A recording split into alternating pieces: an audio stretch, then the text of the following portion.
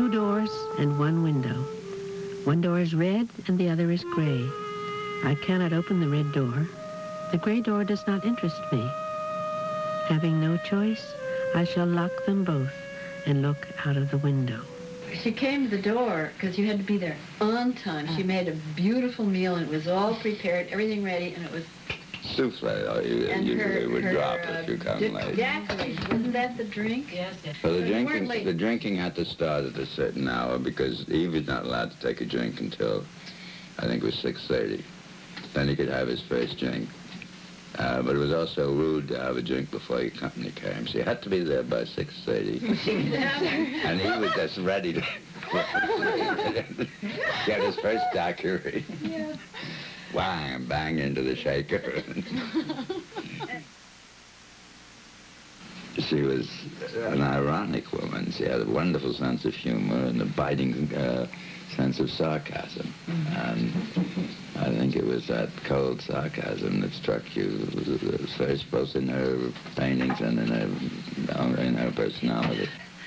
She very often named paintings and then changed them afterwards when she felt that they were gave too easy a clue to what her meaning was, because she wanted people to know intuitively what her pictures were about. And if they couldn't tell, she didn't consider them a worthy audience. So she just made it as hard as possible for them.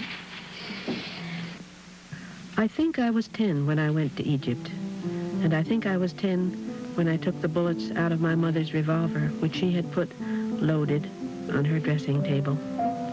I think I was 10 the first time she made me give her a hypodermic of morphine. The only times I remember being really happy were on the boat that was taking me to Europe. In the cabin, there were 2 wash basins that pulled down from the wall. We could never use more than one of them, and the other I kept permanently down. I made the water blue with watercolors, painted a shore around the edge, and made all sorts of little boats that sailed about. When it was rough, the shore would be washed away, and I would each time repaint it with a new landscape. As a child, Kay Sage traveled to Europe with her mother every year. Born on January 25, 1898, in Albany, New York, Catherine Lynn Sage was the second daughter of Henry Manning Sage. Kay's conservative father and her unconventional mother were separated in 1900. On living in San Francisco just 2 years after the earthquake and fire, Kay wrote, "We were in a hotel room when my mother told me about the divorce. I cried because I thought it meant that my mother would be a widow dressed in black with a long black veil. Everything was always better in Italy. We had servants, and as we had the same villa every year, it seemed to me like going home. I learned a lot of things from the cook. Never to pick up a peacock's feather, never to start anything up." Kay determined to study art seriously and moved to Rome in 1920. I started working in earnest at my painting. I drew from life at the various academias, always staying away on the days the professor came to criticize, and I met an artist called Onorato Carlandi, who was to be my inspiration. His creed was liberty. He did not teach me to paint. He didn't even try to.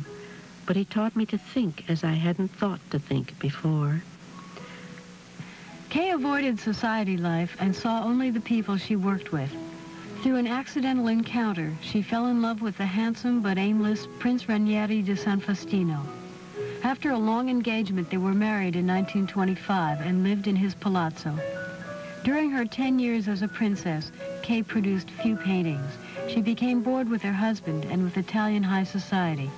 She wrote and illustrated a children's book of poetry in Italian, It's Raining in the Garden, published in 1937. "Caterina, Caterina, enough of your airs. A good young lady doesn't do so many things. Be an actress if you like, or study drawing, but don't do 100 things all very well.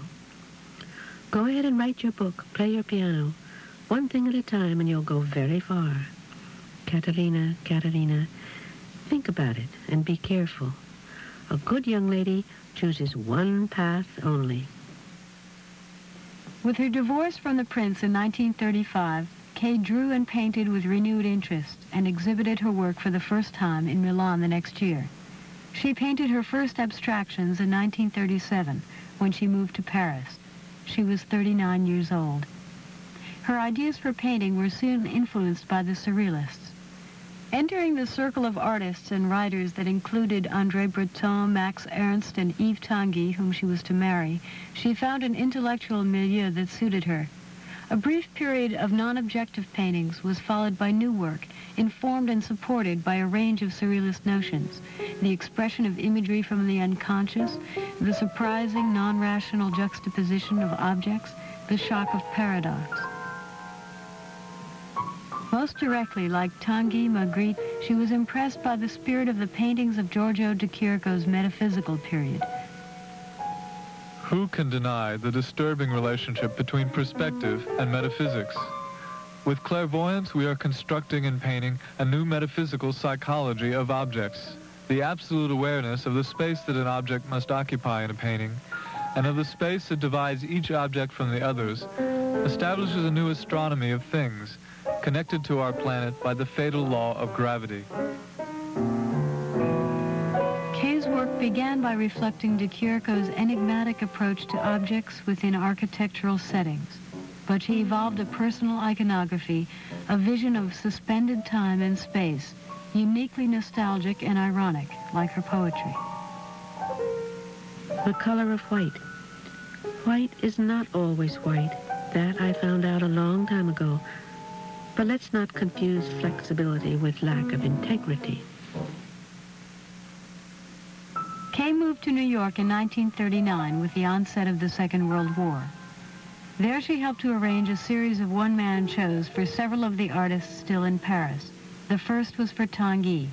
They lived in New York and married in 1940.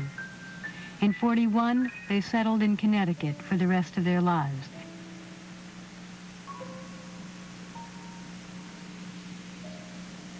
In that year, Kay held her first American exhibition at the Pierre Matisse Gallery. Afterwards, she showed regularly at the Julian Levy Gallery and later at the Catherine Viviano Gallery. Well, I thought primarily they were very legitimately surrealist, and that was one of my specialties, and that was why I was interested in Tanguy's work. I've always thought of her work as being a little bit cold. It surprised me in a way in a woman that it should be so brainy, intellectual, and really cool. It was very hard to get to the warmth in Kay. It was there. It took me several years to find it. If overshadowed by Tanguy's greater reputation, Kay nevertheless worked with conviction and received positive reviews throughout the 40s and 50s. Kay and Yves painted separately and methodically, playing, as their friend James Thrall Sobey described it, a kind of double solitaire.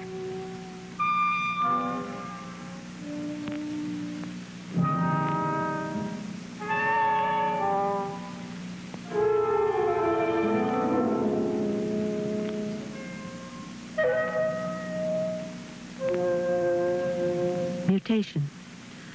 Do not count on me. I change much as the moving mountain range. My premises slide a bit every season, never for any good reason.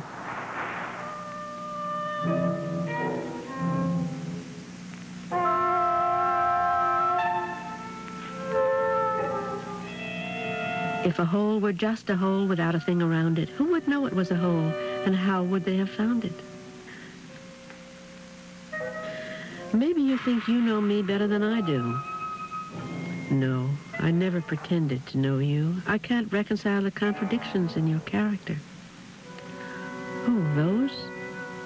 They're not contradictions. They're just the two sides of the question.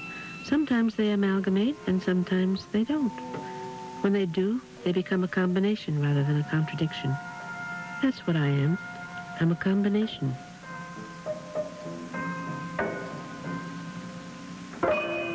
The clock. Have you ever seen at the precise moment you were looking at it, a clock stop? I have. It makes you feel funny. Nothing moves anymore. Time is suspended forever. As an idea, I rather like that. In my opinion, it should not be pushed around. But never mind, let's drop our prejudices. What difference does it make what time it is?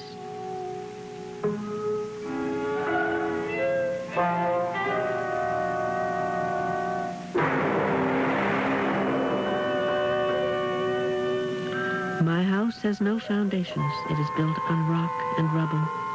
It stands there by the grace of God with very little trouble.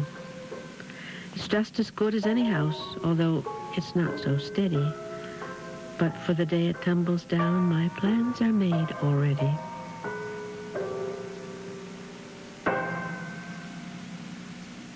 I have built a tower on despair. You hear nothing in it. There's nothing to see. There's no response when black on black I scream. I scream in my ivory tower.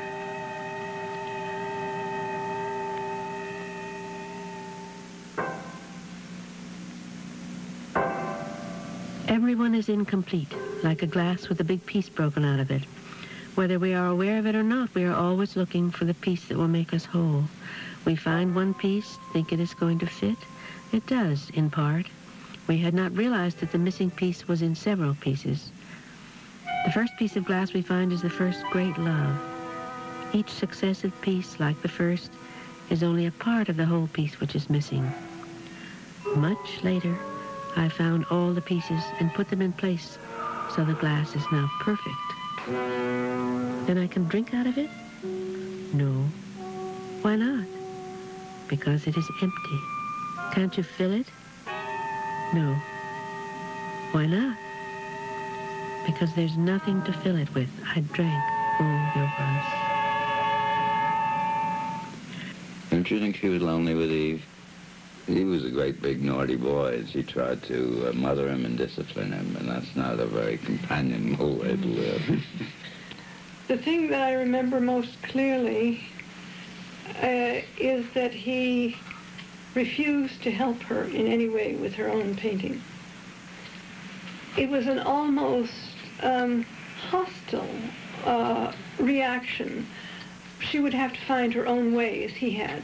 But he was not going to interfere either, was he? No. No. It never occurred to me to compare their work. Kay's fundamental material seemed to me like that game called Jackstraws. Mm-hmm.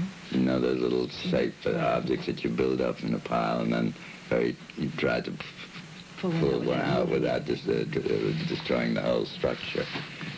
How we thought of Eve as being submarine, some pebble fathoms of water, and a strange light filtering through it. And they worked in very separate studios. One thing they had in common was that they were extremely neat and meticulous. In 1947, they both participated in the International Exhibition of Surrealism, which marked the last major group show of the formal movement.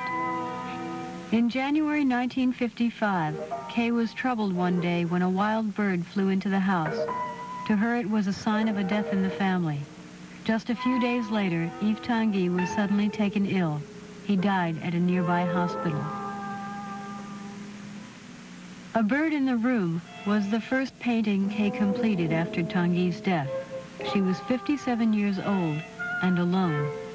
She began writing her memoirs, which she called China Eggs, and kept a notebook. The first entry reads, May 8, 1955. I'm walking very fast on a thin sheet of ice. Underneath, the lake is deep. I'm alone. There's nothing, even at the horizon. If I stop even for a second, the ice breaks and I drown. I catch myself up and continue. Why? I could so easily stop walking. May 1st, 1955. The only person I know who had the courage to sit quietly and look at life was Eve. He looked at it with humor, with anguish, with joy, and sometimes with indulgence, but he always looked it straight in the eye.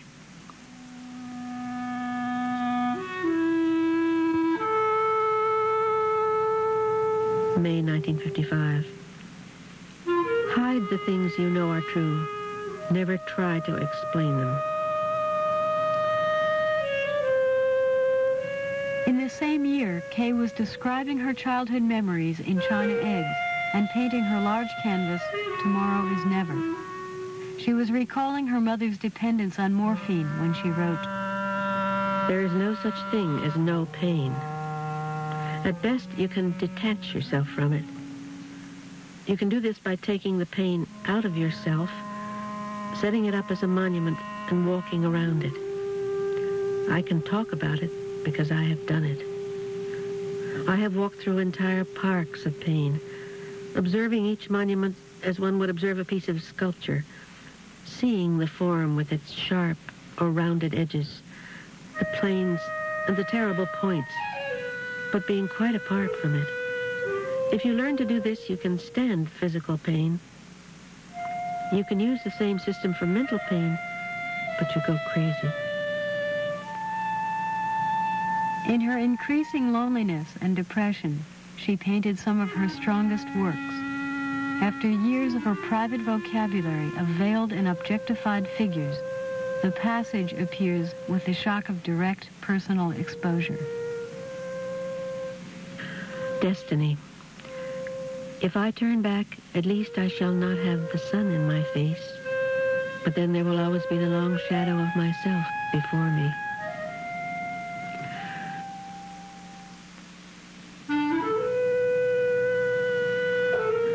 July 1956. There are many ways to kill yourself. One is to die very quietly, not doing anything at all. That is the way I have chosen.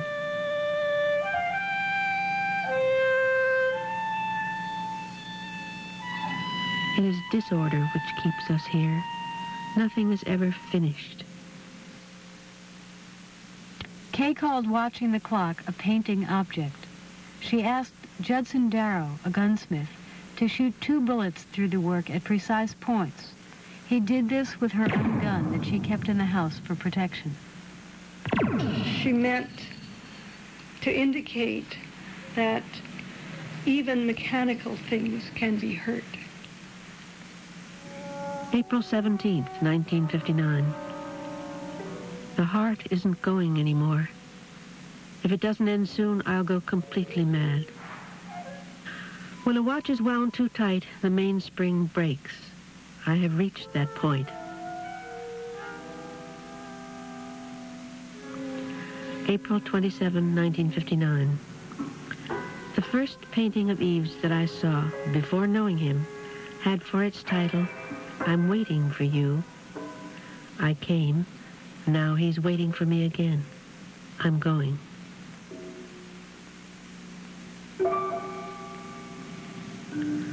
On April 29, 1959, I killed myself.